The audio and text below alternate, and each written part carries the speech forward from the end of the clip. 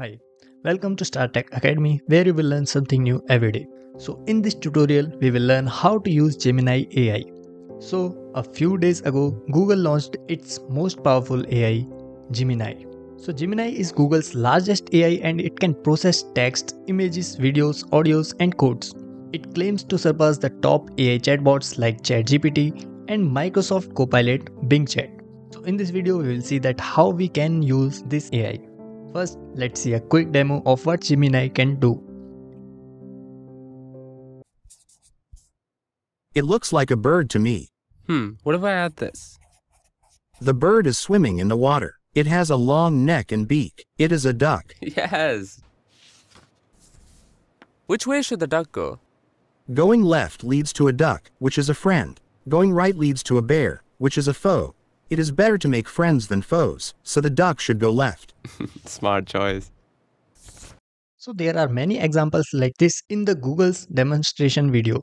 You can find the link in the description to watch the full video.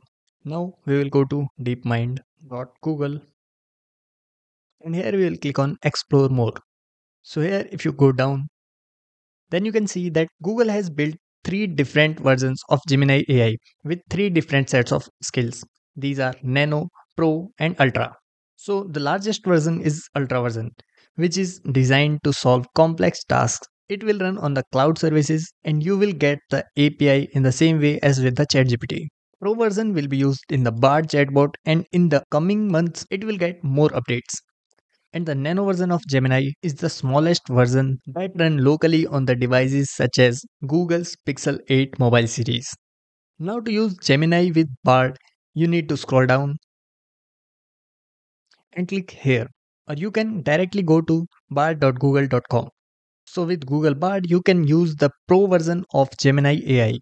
And for this, you need a Gmail account and you need to sign up using that personal Gmail account. Here we will write what is Gemini AI.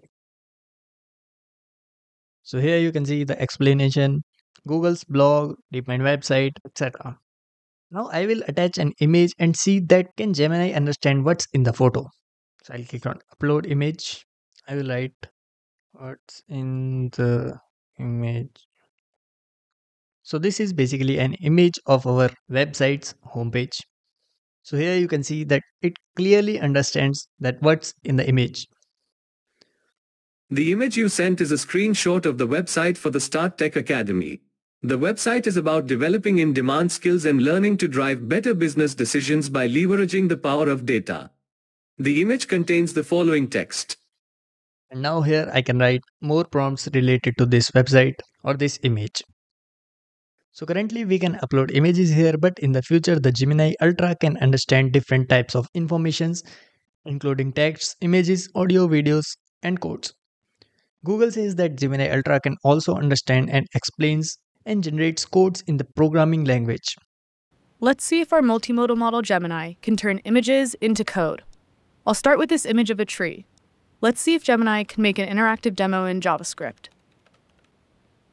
Okay, here we go. A common algorithm for this is called a fractal tree.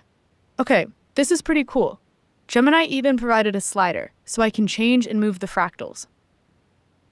It even provided me with the actual code. Nice. So I hope you found this video helpful. If you find this video helpful, subscribe to our channel for more future updates. So that's all in this video. See you in the next one. Thanks.